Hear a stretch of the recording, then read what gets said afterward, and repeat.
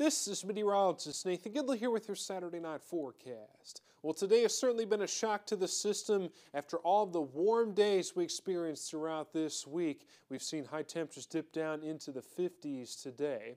Now, it was nice to see some sunshine across the area earlier today, but clouds have worked their way back in ahead of a weather system set to arrive tonight and bring widespread rain to northeast Indiana and northwest Ohio.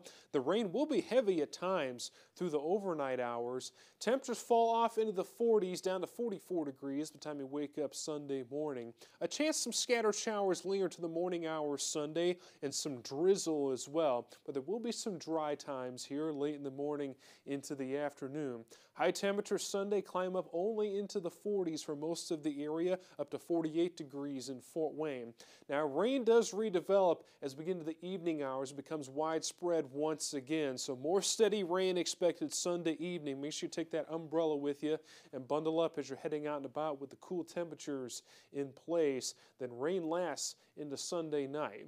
Here's a look at the temperatures in the coming days. We're getting even cooler to start the work week. Highs in the 40s, a high only at 40 degrees for your Tuesday. That's near our average low temperature. Speaking of those low temperatures, we're dropping down into the 20s, so a hard freeze is on the way for multiple nights. Take a look at the exclusive 10-day forecast. Tuesday is Halloween, so not only is it going to be cold, but Mother Nature's sending in a spooky treat here, or a trick for some of you in the form of a weather system, which will bring us some rain showers mixing with our first snowflakes of the season possibly, as we still have the possibility to see maybe some snowflakes mix in on Monday, courtesy of some lake-enhanced precipitation.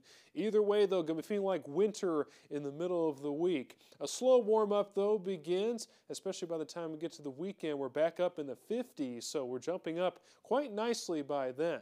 However, we track more rain by the end of the 10-day forecast, with highs dipping back down into the 40s.